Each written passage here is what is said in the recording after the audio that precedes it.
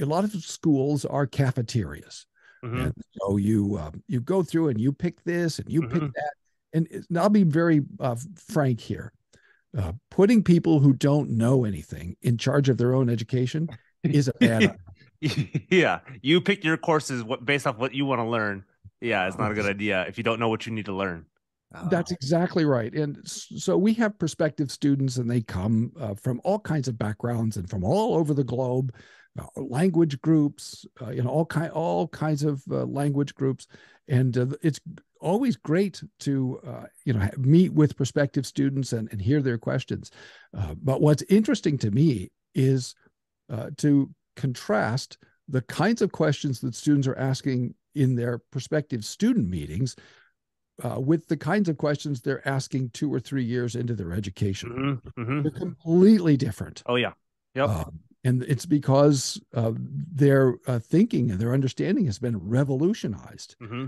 by engaging with scripture in the original languages and deeply and seriously, and engaging with the most important literature in the history of the Christian tradition, at least some of it, and engaging with the most important contemporary literature.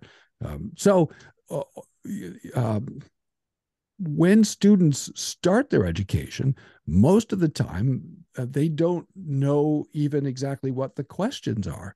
So then to put them in charge of, to leave them to choose their own curriculum, or to attend a seminary where this prof is an Arminian and this prof is a Calvinist, whatever somebody means by that, and this prof is a Lutheran, and this Hmm. prof is a Baptist. The cafeteria approach to education.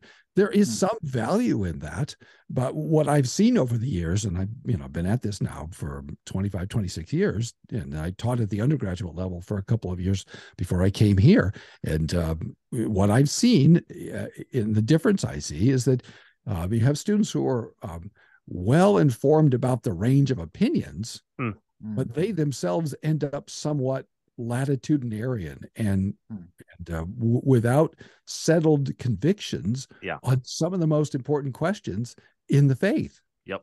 And that seems like a poor stance from which to do pastoral ministry. Mm.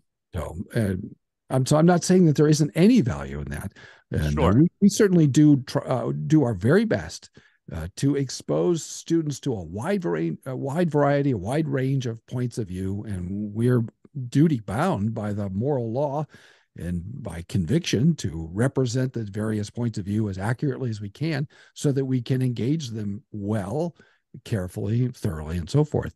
So it's not as if students won't be engaging those things, but they'll be engaging them from a particular a confession, from Hmm. a particular tradition. And so I think there's a lot of value. And even those students who graduate not agreeing with us Yeah. said many times that they're glad that they went to a school that actually believes Believe something. and Yeah. and stands for something. A school that has convictions, that's gracious about their convictions, but that actually has convictions.